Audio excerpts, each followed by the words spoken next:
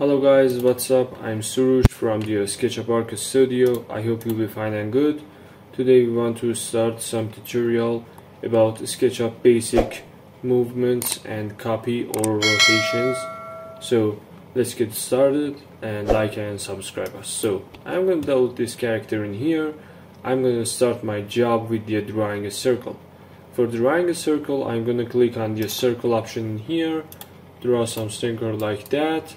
And now we have some circle in here.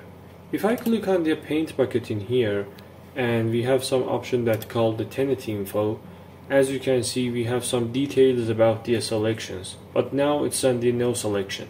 So when I click on these edges in here, as you can see we have this number in the segments about 24, and you can increase it to the 48, so you have a smoother result in here.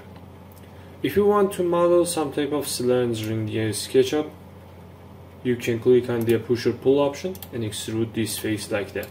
Now you have some cylinder on your SketchUp.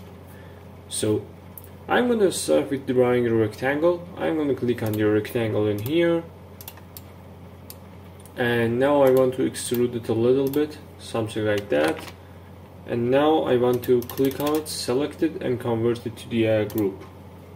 For the making some type of copy from objects, you must click on the move option in here, press Ctrl on your keyboard, and left click on your screen. So now you can move your object on the green axis, red axis, or the blue axis. I'm going to take some copies on the blue axis. For example, I want 5 boxes, so I'm going to type 4x in the box and press enter. As you can see, now we have 5 boxes in here, and I have these copies very well. So if you want to rotate these type of items, you can select them, click on the rotate option, and you can move your cursor on the box and make some rotation in here. If you want to change your rotation direction, you can change your cursor line and you can rotate them something like this. Very simple and easy. Or you can create some new shapes with moving these tools in here. Very simple and easy.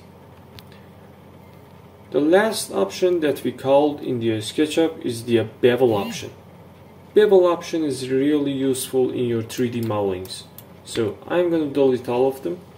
And now I only want to draw some type of box in here or something like the wall. And actually all of you will know this point. If you click on the push or pull, you have extrude option in the SketchUp.